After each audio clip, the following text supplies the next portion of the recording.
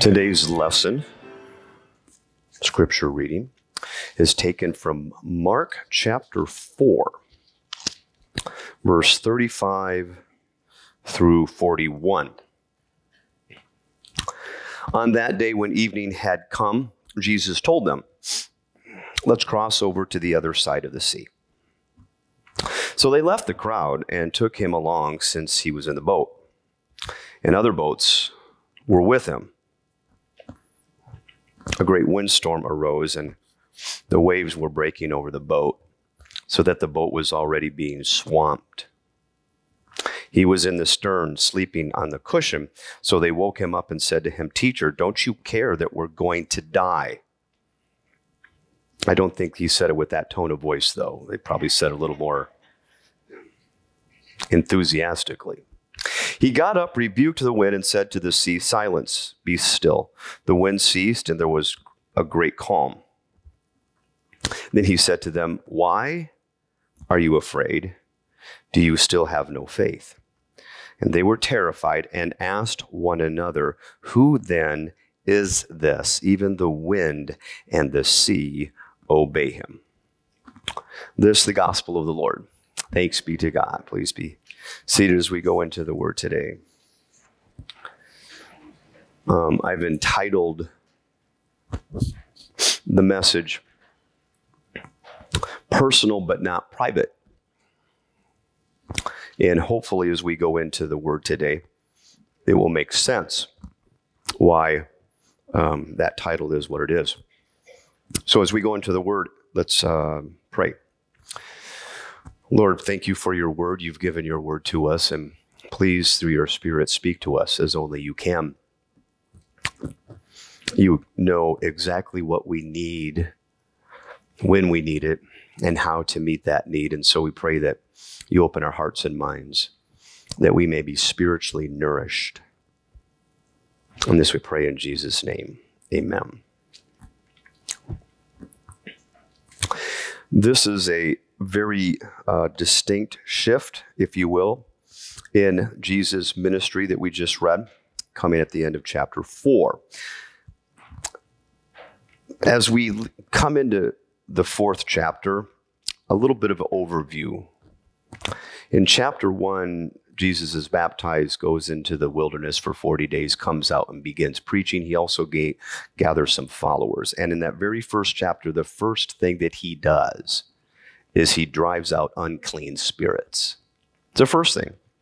Then if you read the rest of that chapter, he heals many people. Then he goes off to be by himself. After that, he comes out, and then he heals a man with leprosy. This is the first chapter. The second chapter of Mark, you see him heal a paralytic man. The third chapter, he continues to heal people. He also calls 12 people to his side, disciples, followers, that now he designates as apostles, which means they too are now going to go out. And then in chapter 4, there's a whole bunch of parables about faith, of which we've read last week, I believe, the sower and seeds and so forth. So when we come to these last verses of this chapter, we see that all of a sudden Jesus' expanse of his authority and power does not just extend to demonic influences or unclean spirits, nor is it limited to the physical parts of our body, but to the elements of nature itself. He's expanding his demonstration of his authority. And while all this is taking place, it is easy to overlook one thing that is profound in its nature. If you're familiar with Scripture, you probably read these verses a number of times. It's not a new verse. You probably heard it if you've been in church throughout the decades. But one thing that is very profoundly unique that the first disciples would experience is that all this is taking place in a manner and in a way that while it is incredibly personal, if you think you're going to die because the boat's going to be capsized, that's very personal. but it's not private. Jesus' ministry from the get-go is defined by the depth of its personal touch. No one can touch the deepest parts of who we are, what we think, our very core being, like God. It is the most personal relationship there is. But it is not private. And that in lies a challenge. At the very end of this, he says to them, "Why are you all afraid?" It's plural. Why are you all afraid? Do you all still have no faith? Personal, you bet, but not private. And it lends credence to something that is profoundly powerful, but is easily overlooked. And that is this: the kingdom of God and the power of the Holy Spirit moves by way of testimony. That sounds maybe abstract.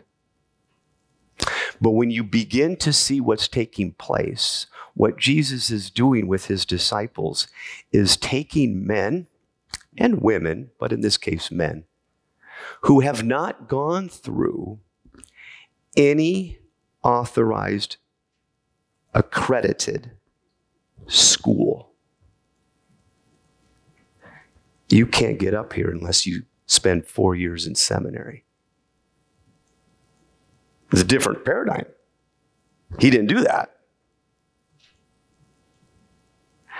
And what he did is brought them through an experience in which their experience gave birth to the movement of God by way of testimony.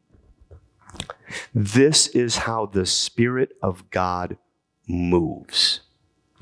Through testimony. Through one person bearing witness to another person, their experience. Through one person maybe telling a group of other people their experience. And even though they may not have understood the experiences of all of his disciples come together in a book that we call testimony. So we can actually glean spiritual strength, spiritual power, if you will, spiritual comfort, spiritual revelation based on their testimony. That's why it's so powerful. However, testimony will always be thwarted by the enemy. So, when we take a look at what Jesus ran against, or his resistance, it was always against people that were very well schooled and knew a lot, but did not have the revelation that the Spirit of God was giving. This is the difference. This is the conflict between revelation, if you will, revelation that can only come by the Spirit, revelation that gives us experience, as compared to reason.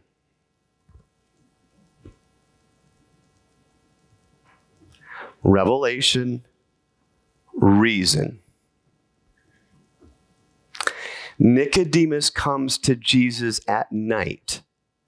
Nicodemus is a very well-educated man, knows the scriptures very well, and says to Jesus, "Teacher," well, rabbi, which means teacher, "Rabbi, we," meaning all of us that are well-educated, And there's nothing wrong with education, by the way. I'm a big pro education.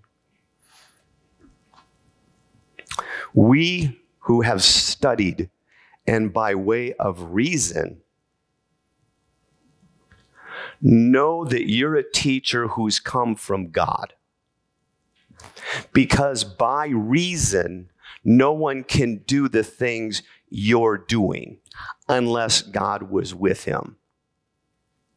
So please help me gain reasonable understanding as to what you're doing. You remember Jesus' reply? Look it up. No, he didn't say that. Look it up. It'd be kind of funny if he did. Yeah. Yes. In reply, Jesus declared, no one can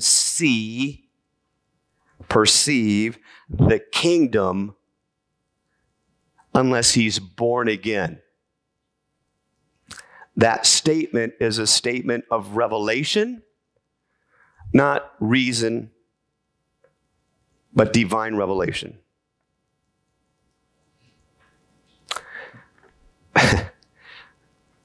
Nicodemus goes back to reason. Certainly an old man can't go back into his mother's womb to be born.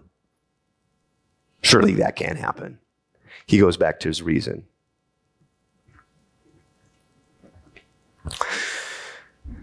Jesus answered, I tell you the truth, no one can enter now, not just perceive it, but live in it unless you are born of water and the Spirit. You shouldn't be surprised.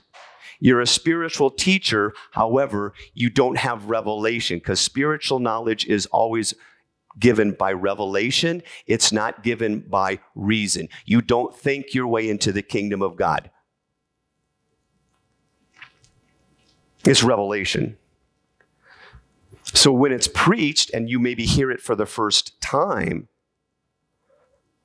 that preaching may give that revelation in your spirit to the truth of it, but you didn't approach it and get that way through reason. It came by revelation. Now, Jesus says to Nicodemus, no one can enter the kingdom of God unless he is born of water and the Spirit. You shouldn't be surprised at my saying you must be born again. I mean, after all, you're a spiritual teacher. You shouldn't be surprised at this. Before we back up, the wind, and he uses that intentionally because the Greek word for wind is pneuma, and it's the same word for spirit.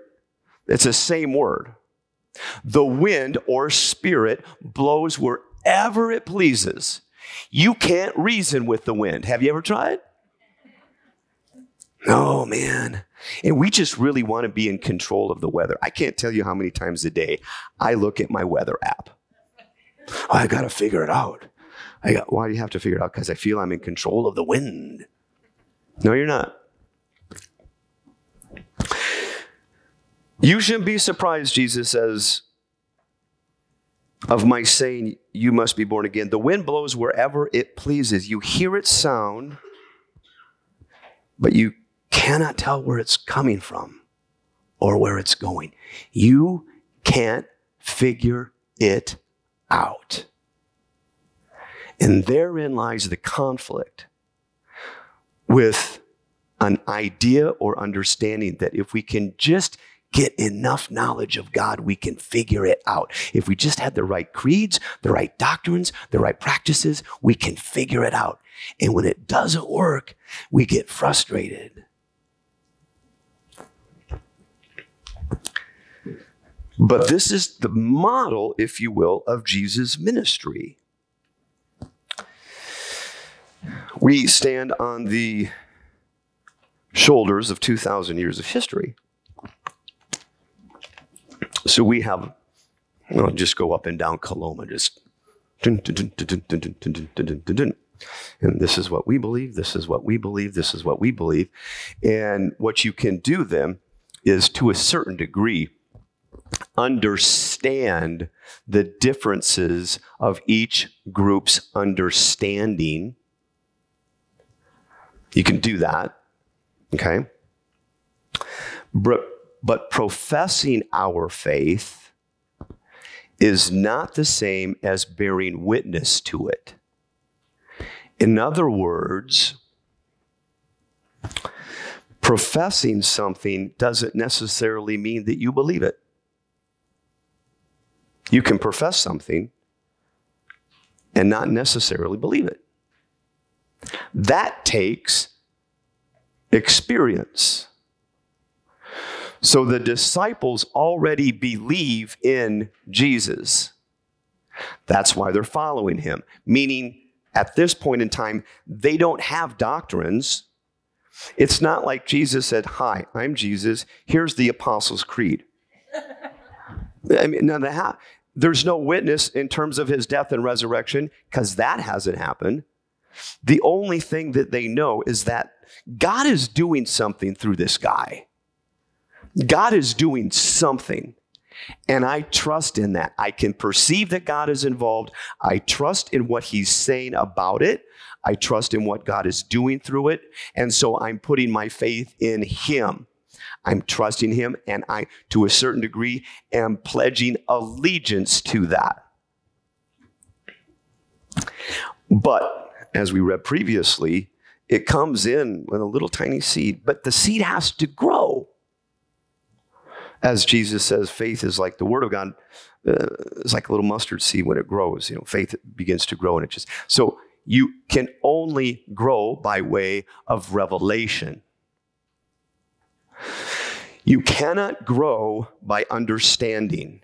Understanding is very helpful, but it is not the foundation of how the Spirit moves. So, for example, when Pentecost came, nobody had any idea what was happening. All they knew is they were gathering for Pentecost. They didn't plan that day, all the disciples, because you imagine disciples waking up, "Oh, it's Pentecost, we better wear red." No, that's way before that. It was a Jewish festival for a week. So they were in Jerusalem with this festival of Pentecost. And all of a sudden, unbeknownst to them, they were expecting something, but maybe not that particular day, the Spirit came down in such a powerful way that the kingdom of God, now think about this, expanded by way of testimony. So all of the Jews that came to Jerusalem from all over the empire, all of a sudden heard this news, experienced something, and went back to their synagogues and bore testimony to it. They didn't go to a Bible study, although that's helpful. They moved the Spirit, or the Spirit moved through them, I should say, by testimony. They all went back to their synagogues. How was Pentecost this year, my dear? You're not going to believe what happened. God sent Jesus. And now they're sharing their experience. It's called testimony. Testimony supersedes reason. Reason attached to arrogance will try to shut down testimony. You don't have the right to bear witness because you don't have the education that I have. And this is the conflict that we see play out between Jesus and the people that are relying not on revelation, his revelation, but on reason. He goes to Jerusalem for a feast. We don't know what feast it is, but he goes to Jerusalem, and there's a man that's been paralyzed for 38 years. And heals the man. And the religious leadership says to the man, "It's the Sabbath, you're not allowed to carry your mat. It's good that you're healed and all, but you can't carry stuff. That's part of the rules." Jesus intentionally, he could have healed that man the next day or the day before. He chose the Sabbath to demonstrate that you're not going to be in control of the Holy Spirit. You must surrender to it. And our reason refuses to surrender to the Spirit of God. And I don't mean this because this is the argument that reason will use. Oh, you're just going to just throw reason to, no, you're not going to throw reason under the bus. We're made to be reason. But reason doesn't drive the bus. The Spirit of God does. So this is incredibly profound because as a ministry or as a group of people that are followers of Christ, we could have all of the right theology. We can have all of the right doctrines that really, to the best of our ability, articulate spiritual truth. We can have the best understanding of what particular Greek words mean. We can have the best understanding of how this Hebrew text is interpreted. We can have all of that and be spiritually dead if testimony is not practiced. And because it can be so foreign, it can be something that we almost try to avoid because it's not new, or because it's new, rather. I'll give you one example of this biblically. Jesus is baptizing more people than John at this point, although it wasn't him that was baptizing, it was his disciples. And when the Pharisees learned of this, Jesus said, or heard of it, Jesus said, no, I'm not going to stick around here. They're going to come down and try to figure out what I'm doing. They're not going to figure out what I'm doing. It's just going to create conflict. So he goes back to Galilee. He's going through Samaria, and he runs into a Samaritan woman. These people are like this, Samaritan and Jews. They're this close to, if you say the wrong thing, I'm picking up a rock and I'm going to take you out. They're that close. And this Samaritan woman comes to the well. Jesus is tired, and he asks her for a drink. When you're getting water, would you mind getting me a drink? Her immediate reply, you're a Jew, and I'm a Samaritan woman. How can you ask me for a drink? His reply, if you knew the gift of God and who it is that's speaking to you, talking to you, you would have asked him, and he would have given you living water. In other words, if you had revelation about who you're talking to,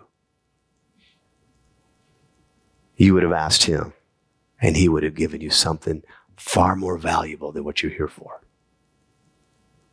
Then she goes into reason. You don't have anything to draw with. And the well is deep. What, are you greater than our father Jacob? He gave us the well, drank from it himself, as did his sons and his flocks and herds. Jesus answered, everybody who drinks, he takes her reason, everyone who drinks from this water is going to be thirsty again. But whoever drinks of the water I give him will never be thirsty. Then she goes back to reason. Please give me this water because I'm really tired of going to this well and having a drink. It's a long way. I have to carry the water the way we could. Then he says this. You ready for this? Go call your husband and come back.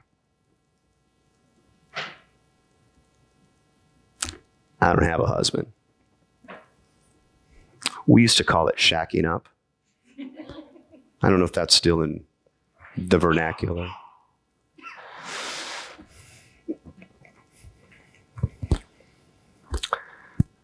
I don't have a husband.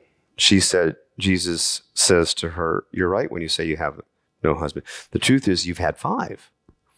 The reality is the person you're now with is not your husband. Then she goes into reason. I can see you're a prophet. Our people worshiped on this mountain. This is our theology. Here's our doctrine. We worship on, but you Jews say that the place where we have to worship is in Jerusalem. So we don't have anything in common. Because this is our doctrine, this is our creed, this is our tradition, this is how we do things, and this is how the Jews do things, and this is why there's going to be separation. She goes right into this, what she knows. Jesus declares now, I tell you the truth, or gune is the Greek word for woman. Woman, a time is coming when you will worship the Father, neither on this mountain nor in Jerusalem. And later goes on to say, God is spirit, and those who worship him must worship in spirit and truth. And if you think you're going to figure that out, you won't, because the mind is incapable of understanding the spirit. But we're so programmed to figure it out. It's just conditioning. From the moment we wake up, we need to plan out what our day is going to be, right? And if it doesn't go our way, we get angry. How dare you, God?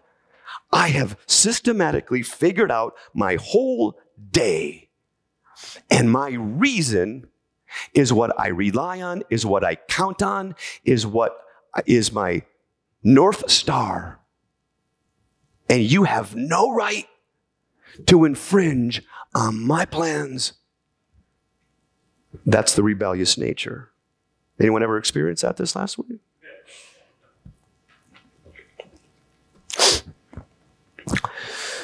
So this is very, very profound, this conflict here, because it's something that every single disciple has to deal with. Every single follower has to deal with. I thought God was going to do this. It doesn't seem to be. I don't know. And as soon as I don't know, I get really uncomfortable. As soon as I don't know, I feel very insecure. It's human nature. But with the Spirit, it's not what we know, it's who we know. And the Spirit always moves by testimony, sharing. In addition to the Samaritan woman, let me give you an example of this. In a personal one.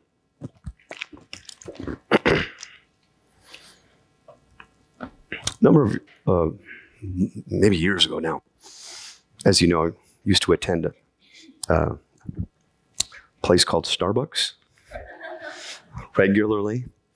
And it was a Bible study with a few young men. And I saw them and whatever, grabbed my coffee, continue on.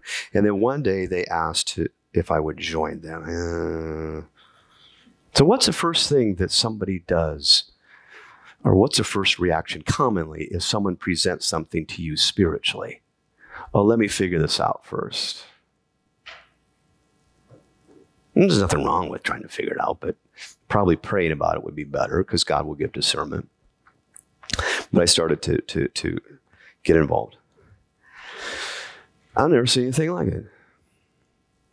You got 4 men, 3 of which grew up in the same Catholic church. I mean, they've known each other for years. When the pandemic hit, one of the young men whose church closed said, I'm going to church, and found another Catholic church and threw himself into his faith and started a Bible study.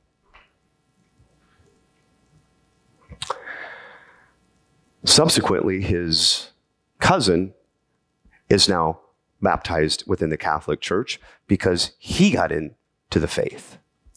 His friend, who grew up with him at this Catholic church, none of that was working for him. He happened to find another church, and the moment he walked in, was slain in the Spirit, baptized right then and there, and has been going to that church ever since then. Another guy grew up going to church a bit with his grandmother, very little, but it was there a little bit. But then when he was in a youth group, got baptized because everybody else was kind of doing that, and he thought he should probably do that, and so on and so forth. But then he just kind of fell away. And then a few years ago, walked back into a church, more of a mega church, and immediately the Spirit just convicted him, and he's been following God since then. Now, none of those guys are ever going to go to each other's churches. No way. But we get together by the Spirit of the living God every Wednesday to get around his word. And it messed me up because I couldn't figure it out. I'm a professional, people. I took out student loans to know everything about God. We have committees. We have other professionals. No, you're never going to figure out God. But the testimony is what brings us all together. The testimony. The testimony, as we were talking with Bob yesterday, the testimony at that men's group is what kept us going, talking about God for 45 minutes after the Bible study was done. This testimony. I can know more with another person spiritually if that setup is their testimony as compared, because you can be at church, for 2 decades, 3 decades, and never know another person at your church. But see, the Spirit can only move through the testimony of the body of Christ. It's what we call, if you want to use layman's terms, which is another term, I don't like layman. You can't find it. I'm better than you because I have this collar on? Who came up with that? Constantine. But now let me ask you this. Don't you feel better when I'm wearing it? I know I do. It's there. I'm wearing the uniform, folks. It's so ingrained. You mean my testimony is more valuable than yours? No. No. Not at all. Your testimony is able to reach people that I could never reach. Because we, as Paul talks about us together as followers, are a body of Christ, not an institution of Christ. A body, and a body is living and breathing and needs one another. Try getting around without your foot. Put a cast on. Oh man, I really need my foot. But you don't really know you need your foot till your foot's broken. So this is so powerful. This is why Paul and all of the apostles never created, if you will, a professional class, because it would work against what God was doing when the Spirit comes in, the Spirit dwells in every single one of us. That is a radically new idea. Because until Christ, the Spirit was in the temple, and you had to go to the temple because that's where the Spirit of God is. And once the Spirit of God, through Christ baptizing us in His Spirit, it means we're the temple. But psychologically, it's a lot more easier to say, I'm going to go to church than to, I am the church. I am the temple. I am. So when the temple comes together, it doesn't matter where it is, but when the testimony flows, the fellowship takes off. You don't ever want to leave. Tell me about your walk with God. Tell me what God spoke to you about this week. What did God reveal to you this week? I've had a 2-year conversation with one guy that said one thing, one phrase, in talking about the church where he went to, and he said, music's too loud. He was just testifying, just sharing. But it's like a pebble in my foot. I'm like, what does that mean? And we've been having a conversation for 2 years. What does it mean to gather in worship? What's the purpose of the music? What is all this stuff that's been, what is going on? It's been a wonderful ride. It's been frustrating. Because when I want to find something out, when I want to figure something out, I want to figure it out as soon as I can. Don't you? I don't want to wait on God to give me the answers. I want to know it. I want to know it now. But God will only reveal what we need to know when we need to know it on his time frame. Jesus says this, and I'm going to close with this. Or John says this, is John testifying about Jesus. He says, he testifies, this is Jesus now. He testifies to what he has seen and heard. But no one accepts his testimony because they can't figure it out. And see, if you think about it, that's a whole, if you really begin to pray on this,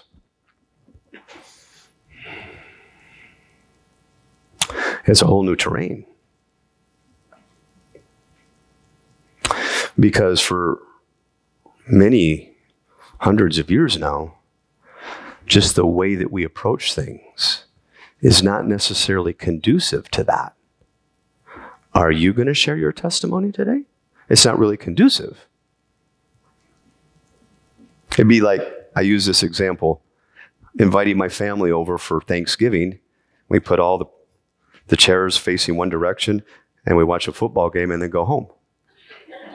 I mean, it's not really Thanksgiving. We have to talk. We have to make a meal together. We have to share. We have to, how was your day? That kind of thing.